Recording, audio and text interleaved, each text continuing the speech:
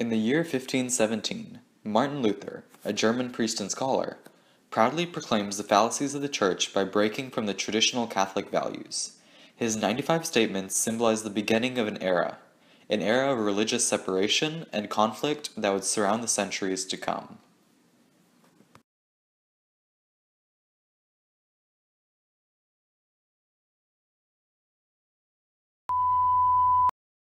Tetzel quickly runs to tattle on the terrible trouble of the tacking of the toddler's theses to the tile. My God, this alliteration. Tetzel, my henchman.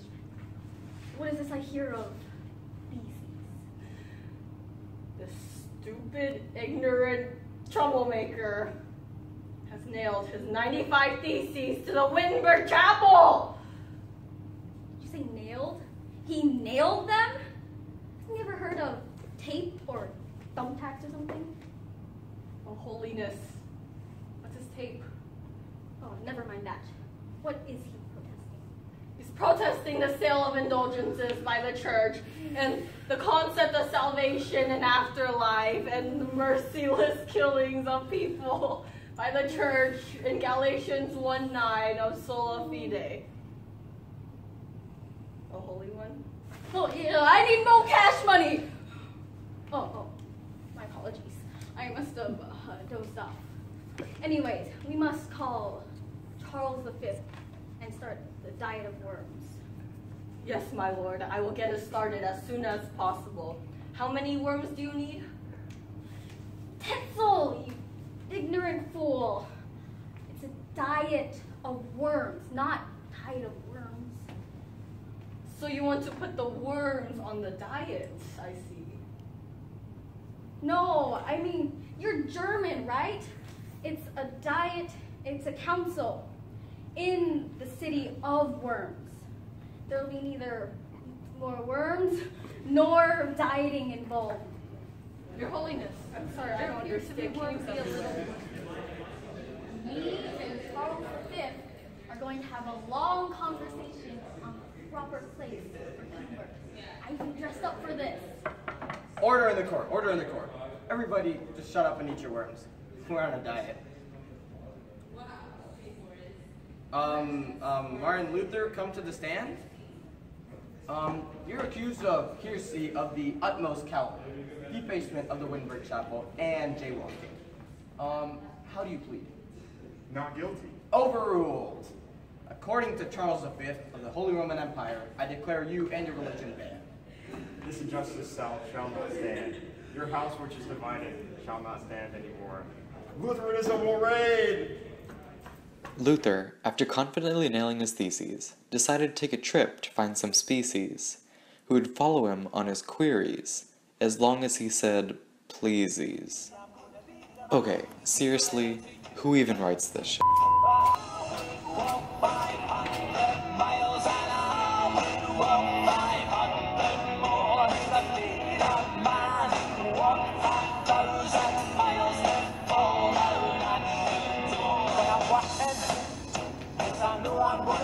I'm gonna be the man who's working hard for you.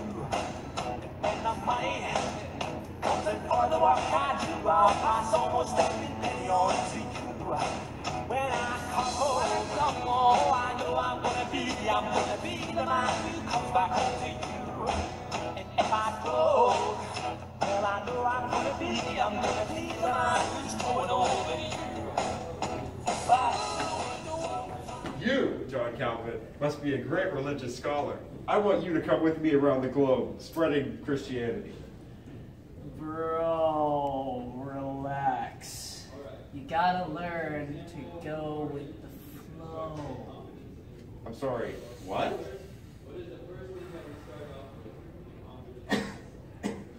I believe in predestination, man. You know, everything in existence is willed by God. There's no point in worrying about life. So is that a yes? I go where the winds take me. So no? I don't know. Maybe. I don't know. Sounds good. Let's go. Walk 500 miles an hour. Walk 500 Back at Wittenberg Castle, Zwingli is torn by Luther's ideals. This is a disaster. The Reformation is being led by Martin Luther, but his view on the Eucharist is terrible. What am I to do? What is the true view, Aaron Zwingli? The true view is that the Eucharist is purely symbolic, nothing more. And what is the view of Luther? Well, it's complicated, you know? Luther believes in consubstantiation.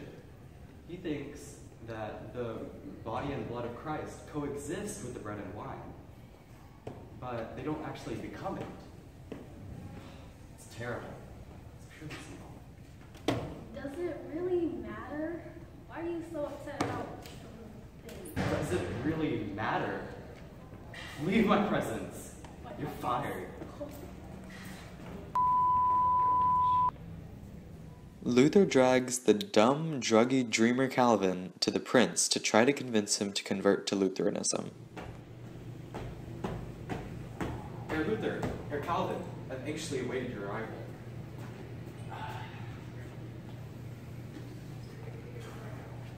Bro, chill out. Anxiety will get you nowhere. How dare you speak to me in this way? I'm your prince. You're out of oil right now? Take it down to a simmer. Shut up, you fool. How dare you speak to the prince in this way? Get out. Whatever, man. Leave. State your business quickly. I apologize for bringing you here, Lord. I want you to think about the benefits of Lutheranism. What is this heresy? It's been banned by Charles V, the Pope. Imagine taking the land of the church, doubling the amount of land you have, and then also receiving a reward greater than all earthly belongings. And then, if you order now by calling 1-800-M-Luther, that's right, 1-800-M-Luther, we'll throw in a free printing press too. Two peasants working in a field suddenly become enlightened by Luther's ever-spreading ideals and decide it is time for change. Boy, mate, why we gotta dig this land for the Lord? He's the Lord, mate. That's just how it's done. But didn't Luther say everyone is equal? You know what? I think you're right. Rebellion! Rebellion!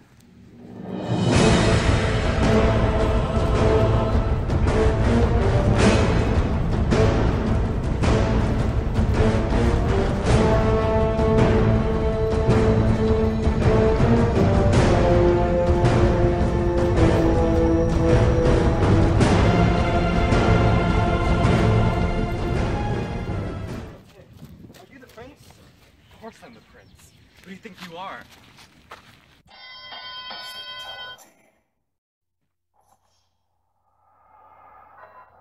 Martin Luther hears of the peasant uprising and decides to use his knowledge of the Bible to stop them. This is a disaster! If I don't stop the peasant revolt, the nobles won't call 1-800-M-Luther. That's right, 1-800-M-Luther. The number's at the bottom of your screen. They won't ever call it again. I have to go stop them. Rebellion! Rebellion! Okay, shut up, you stupid peasant. All right, you smell like you haven't washed yourself since the flood, and you look like Mary's husband, Joseph. That's why she was a virgin. Go home.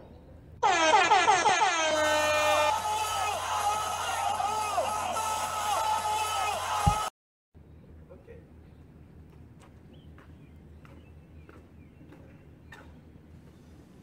Luther continued to spread his ideas across Germany and inspired other reformers to forever change the church. Calvin settled down and finally stopped being a hippie. Pope Leo and Tetzel fell into shame and binged themselves on gummy worms, and the rest of Europe, excluding the peasants which comprised 95% of the population, lived happily ever after. I'm gonna be the man, to you.